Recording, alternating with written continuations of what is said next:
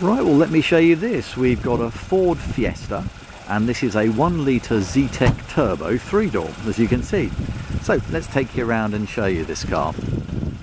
So on the front, as you can see, we've got daytime running lights. We've also got front fog lights. As we come down the side, you've got a nice set of alloy wheels, colour-coded door mirrors with integrated indicators. And then the fuel filler cap is on this side.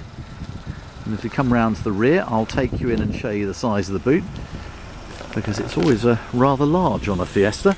But let's show you that. There you go. You can fit most things in that, and of course you've still got that 60-40 split, so you can enlarge it if you need to. Right, let's carry on down the driver's side of the car.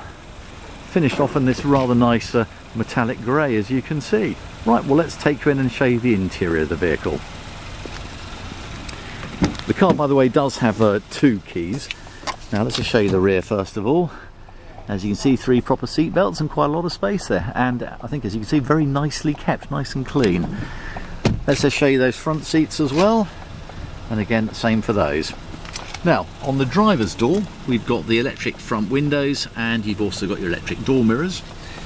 To the side of the steering wheel here, you've got your lights, and then you've also can control both your interior and exterior lights on that.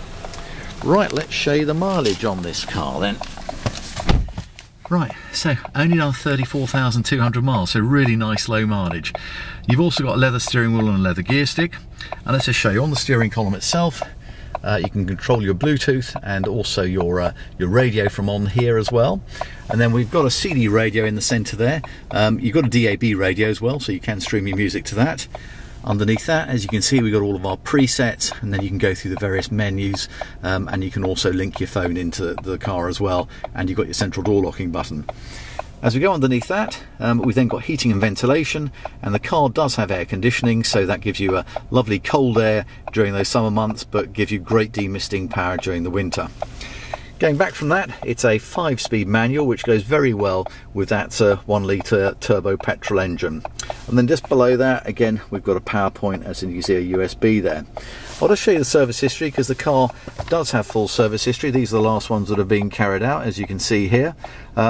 We would obviously put the car through our workshop to make sure everything is absolutely as it should be. Now, this car is only a 2-owner vehicle, and you would get a 1-year warranty with this vehicle. Anyway, I hope this brief video has given you enough information. If there's any more, please give us a call, or if you'd like to arrange a test drive, we'd be happy to help you on that. Thank you.